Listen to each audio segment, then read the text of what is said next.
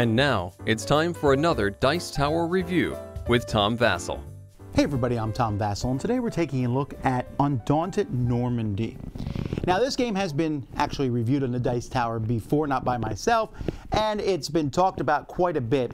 But I wanted to take a look at it for a couple reasons. One, I'm a big fan of light war games, which this certainly is. I've heard a ton of good stuff about it. And I have the sequel to it that I wanted to play, but before I played that, I figured it would make more sense to play the original. Undaunted Normandy is a game that is covering World War II and the battles between the Allies and the Germans. And it does so using a mechanism of deck building. In this game, you start with a small deck of cards, and you can make that deck bigger or smaller as the game goes by. You will use those cards to activate units on the board where you run around and try to accomplish objectives. For more details, stay tuned.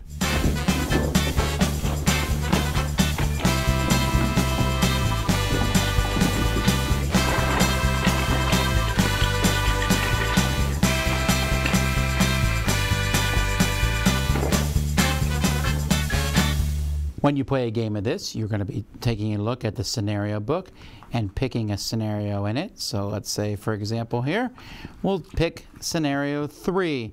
Scenario 3 shows you what tiles, that there's 18 different tiles, which side of those tiles you need, and how to set up the board, and lo and behold, here we have it. It will also, the scenario book will show you what cards you need. If it shows it in a black circle, that card is going to be put into your starting deck. Otherwise, they go into supplies. So here, next to the board, I have all the German cards in supplies. You also have your units placed in the board. I got Rifleman A and B and Scouts A and B here on the board. What players are doing is trying to accomplish the goals of each scenario. In this particular scenario, you want to have a control marker in 6 control point values. There's several 1s. You'll see there's a 2 up there in the corner. So the first person to control 6 is going to win the game. Each player is going to shuffle their deck, and the game begins. The first thing a player will do on their turn is, from their deck, each player is going to draw 4 cards. You're going to look at these 4 cards, and you're going to pick one of them to be your initiative card. Each player is going to play one of these. You'll reveal them, and whoever played the highest initiative marker is going to get the initiative and go first. If it's a tie, the person with the marker will retain control over that. These cards are discarded, so if you want to use a card for its initiative, you won't get the benefit of the card. So the platoon sergeant here, who is possibly the best card in the game, you can use it, you'll probably win initiative, but then you won't be able to use the card. Then in initiative order, each person's going to play their 3 different cards. They're either going to play it and activate that card, doing one of the actions on the card. Cards will have 2, 3, 4 different actions that you can pick between. You can also hunker down with a card, which just basically means put it back in your supply. Possibly you're not using that soldier, you want to hone your deck down, that soldier's no longer out there, whatever it might be. So each card you do that with, and in fact, if you get these Fog of War cards, you'll start with a couple in your deck, and as the game goes by, you'll get more and more of them in your deck. You really can't do anything with these. You can use them for initiative. Of course, they're only a 1 there. And there are other cards that let you remove them from the game, but basically you can't play those as you draw them. Fortunately, here in my starting hand, I drew some cards that I can use. Rifleman A, Rifleman B, and the platoon sergeant. Let's take a look at some of the basic commands. We have move. Whenever you move, this is move 1, it means I can move Rifleman A1. You can move to that many spaces, but you can only move to areas that have been scouted or that you control. Now, fortunately, you have these scouts, and scouts let you move that many spaces. A scout here can move 2 spaces. They don't need to have scouted a space, and each area that they move into, you can put a scouting marker there, although you'll also take a Fog of War card and stick that in your discard pile from then on out. Then we have the bolster action. Now on this squad leader, he can only bolster B cards, 2 B cards, or the platoon sergeant can bolster 3 cards. That means you're adding more cards to your deck. So you just pick one of the cards here, and so bolster, let's say I play this squad leader for bolster 2B, I could take another B rifleman and a B machine gunner. Now in this particular scenario, I don't have a machine gunner on the board. That means the first time I play the machine gunner, I'm going to place him at a spawn point. There are various spawn points on the board. In this scenario, this is just all units start in a certain spot, but I could also have all A units start in a certain spot, all B units start in a certain spot. And so the first time I play a machine gunner card, I'll just put that out in that spot. Also, if you have units removed from the board, this is a way to bring them back again at the spawn points. There's a lot of other different things on these different cards that you can do. There's recon on the scouts, which lets you get rid of the fog of war. But there's also a lot of shooting that's going to happen, and that's what the attacks are for. The riflemen have them, the machine gunners have them. You can even suppress, which is not as good as attacking, but can basically flip over the opponent, and they have to spend a card to flip them back because they're suppressed, but it gives you more dice. When you attack somebody else on the board, so let's say this rifleman wants to attack these scouts here. So when that happens, you're going to roll a certain number of dice. So in this case, it would be 1 die. You're going to look at the scout's defense. It's a 5. You'll add the defense of the tile they're in. Oh boy, they're standing in open fields. So it's just a 5. And then you'll add 1 for each distance that they are away. You'll then roll the die, trying to roll that number or higher. If you have multiple dice, like the machine gunner could roll 2, you would take 1 of the dice. If any of the dice is higher than that number, you've hit them. And a 0 or a 10 is always a success, no matter how hard it is to hit the opponent.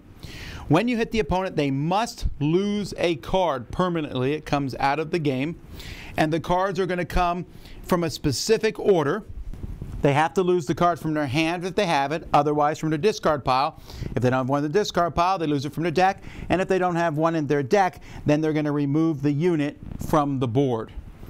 And so you are going to be consistently shooting at your opponents so that you can get rid of these cards so that they can no longer use that opponent and eventually eliminate that particular character from the game. When your turn's done, you'll take all your cards that you've played from your play area, shuffle them, and you'll keep drawing. When your draw pile runs out, you'll take your discard pile, shuffle it, and make a new draw pile to pull from. And you'll keep doing this until someone accomplishes the mission. It's also possible for someone to be pinned down, in which case that means they have no riflemen combat counters on the board. When that happens, you're pinned down. And if both people are pinned down, the scenario will tell you what happens. In this case, whoever has the most objective points wins, which gives the allies kind of an advantage because they start with this 2 objective points in this particular scenario. The game comes with 12 different scenarios. Each scenario adds new units. You can see by the time we get to the end here, we have squad leaders A, B, and C, riflemen A, B, and C, scout A, B, and C, machine gunners A, B, and C, mortars, snipers, and so on. And then you can, of course, play these over and over and over again. I'm pretty happy with the components of this game overall. I really like the art on these, and it is interesting that even amongst 2 people that are the same. So here we have 2 scouts. Now these are essentially the same artwork, but they're slightly different because this guy's name is John and this guy's name is Joseph. So I like that a lot. I think the art works well. I also think all these symbols and things are neat. The move, attack, control, all that stuff is very clearly laid out. I would have not been opposed to them putting what all that stuff does here in the back. You do know what it does. I mean, it's here in the inside back, the quick reference, but this is harder to hold open than on the back or a reference card. It's not, I mean, once you play the game, you'll remember what all these things do. I just wish, again, they had given a reference card to each person. All these tiles, though, that are used in the game are double-sided, and it's really easy to set these things up and play. And the counters themselves are very clear and easy to tell. The game is not complex at all, really, in the rules explanation, which is very well done, and the whole thing has a really good look to it. Undaunted had a hard task coming in for me playing it, just because the hype was so high on it, and I was not sure what to expect. So my first game of it kind of took me aback. First of all, the scenario 1 in here can end really quick.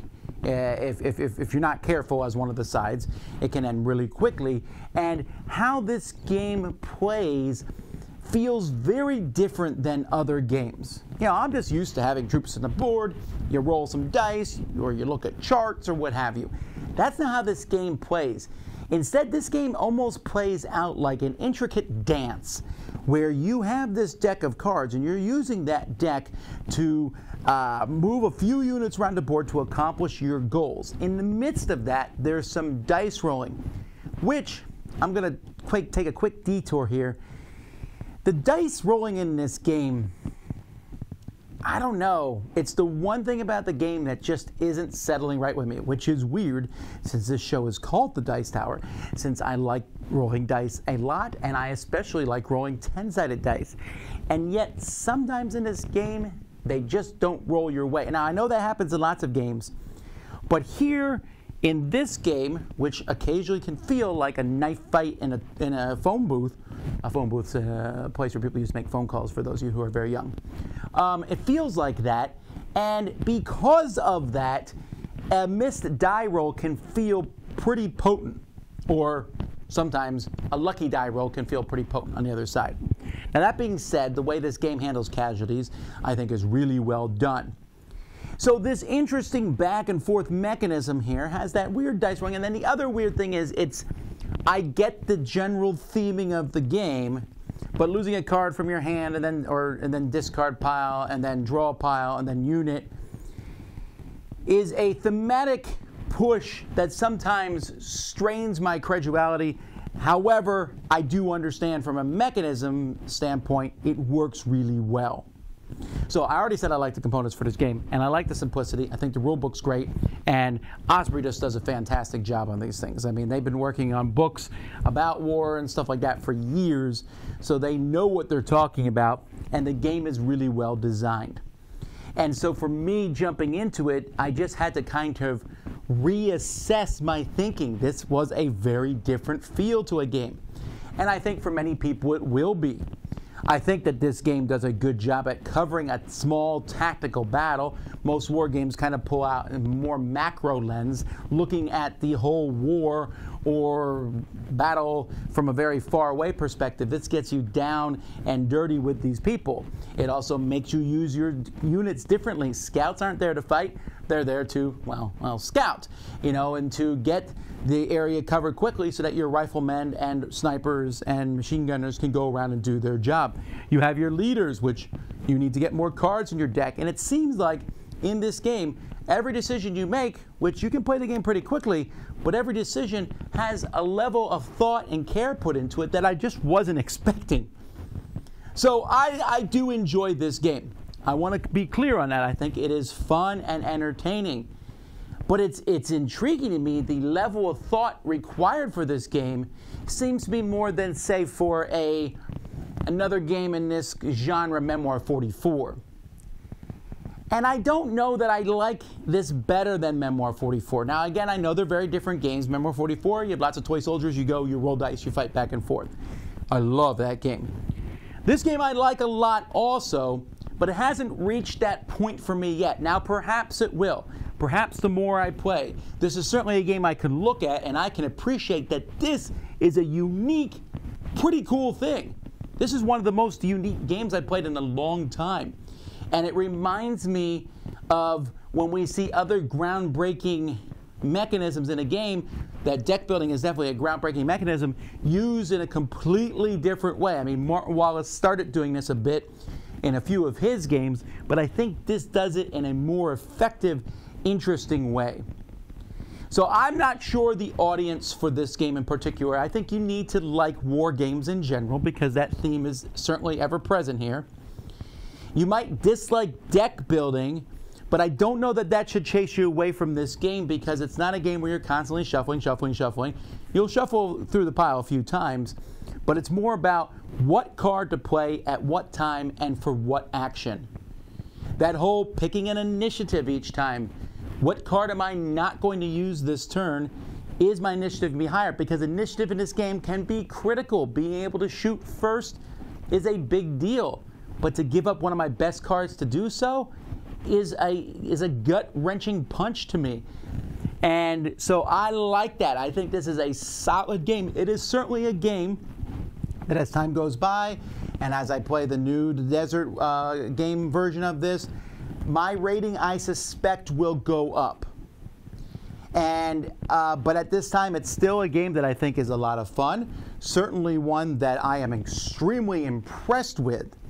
And while when I come out of it, I find myself thinking about the game more than the fun, which is a weird phraseology, but I don't know how to describe how I feel. In fact, I'm like, that was some interesting stuff going on in that game.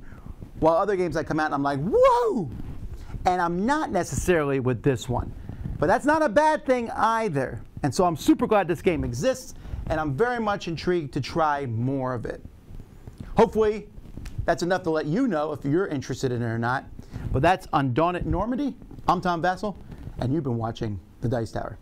Dice Tower Judgment approved!